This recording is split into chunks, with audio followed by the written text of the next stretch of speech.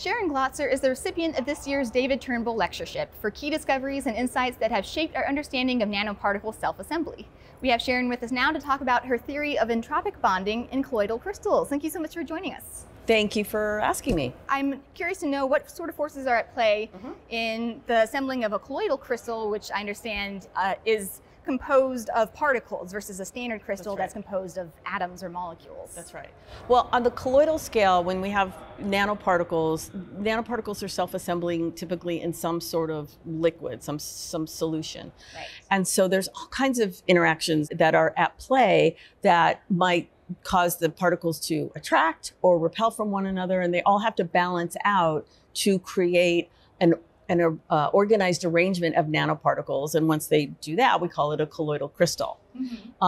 When you look at the atomic scale, right, we have atoms and their nuclei surrounded by electrons, and the electrons conspire to produce valency and bonding, and then you get your atomic crystal. And what's so incredibly amazing to me is that the colloidal crystals made of nanoparticles can take exactly the same forms as atoms can take in a regular crystal, even though the forces are at play are very, very, very different, and of course on totally different length scales and time scales and energy scales. Are there any other interesting examples you've come across of how macroscopic systems can form in a similar way as structures on a microscopic or nanoscale? You know, even if we stick to the colloidal and atomic crystal analogy, polymers, block copolymers, dendrimers also can self-assemble into many of these same kinds of organized structures, where they may form micelles, and then the micelles are like superatoms. And then those superatoms can arrange into structures that have the same unit cell, same complex arrangement of the micelles as atoms or as nanoparticles.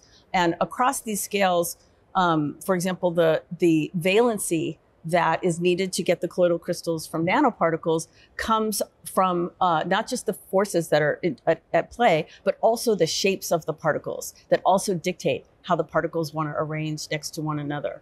And at the larger scale, when you have polymers and dendrimers and things, there the molecules are more flexible, and so they can adapt to different things. And so it just demonstrates that statistical thermodynamics doesn't care about the origin of the forces. I also want to ask you a little bit about your work in digital alchemy, which I understand that's basically kind of working backwards using computer simulations to try to figure out how to get the structures that you want. Yes. So what sort of materials do you think could come from this, and what sort of applications might be good with this work? We called this approach digital alchemy.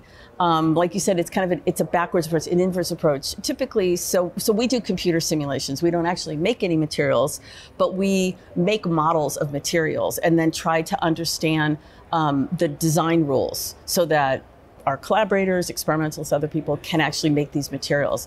With digital alchemy, we start with, well, what is the structure that we want to get? Because that structure might have the properties or behaviors that we're aiming for some kind of an application.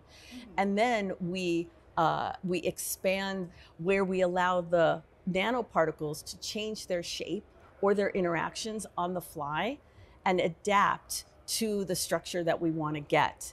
At the colloidal scale, nanoparticles, those interactions aren't quantized like you have in atoms. And so it's a way of going directly to the system or the materials that we need to get the structures that we want.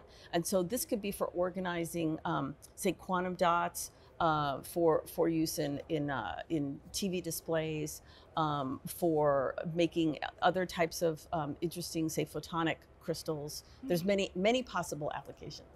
I'm excited to see those applications that come out from that work. So thank you so much for joining us here today, and I hope you have a great rest of your week here at MRS. Thanks very much.